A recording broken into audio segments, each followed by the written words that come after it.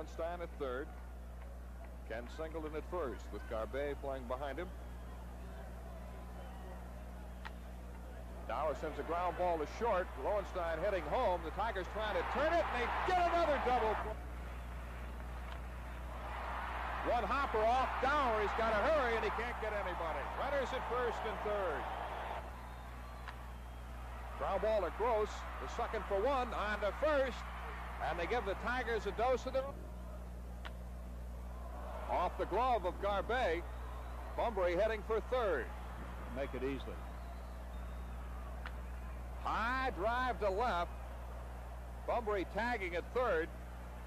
Score a run. Herndon makes the catch, and the throw not nearly in time. It's 1-0 Orioles. Dugout. Not even close. He walks in a run. That makes it 2-0 Orioles.